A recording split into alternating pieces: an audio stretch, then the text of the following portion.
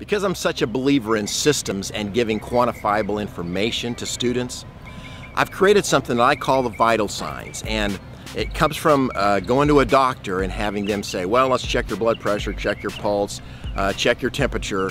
No matter why I go in, they always want to check those basic things. Well, when we look at putting and we look at solid, online, and speed with attitude, there are a few really quick, simple tests that I can take a player through in just a minute or two, but they give me a quantifiable result so that I can then begin to coach accordingly.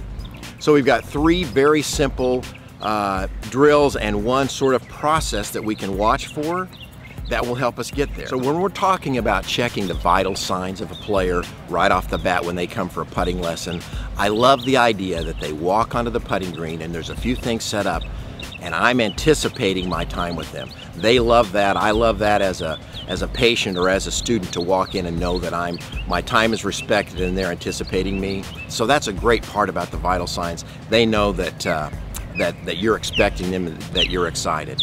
And what I have set up are really four sort of real quick stations. The first is our regular mirror with the rail. Do they set up? Is it lined up at my target? Are they lined up? Are their eyes over the ball or basically where you want them to be? Are their shoulders square to the line? How's the shaft angle of the putter? And I'm just checking to make sure we got those things basically going before I start with anything else. When I do that, it kind of gives me a chance to check that off. And then I roll through the vital signs pieces.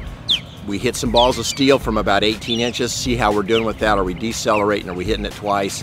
Are we hitting it too high in the face? Are we transferring energy? The second part is I use the putting scope to really help me see, am I starting it on line? And I can go close to the front leg or move it back with skill level, but if I can't get it through that scope leg, I know that I'm not starting it on line. Maybe it's the face, maybe it's path, but I know I'm not starting it on line. And the final step to the vital signs process is I sit down a 3-foot circle and I get back to about 20 feet or so and see how many putts they can get in that circle or close. Is there a pattern? Are all the putts short? Are all the putts long?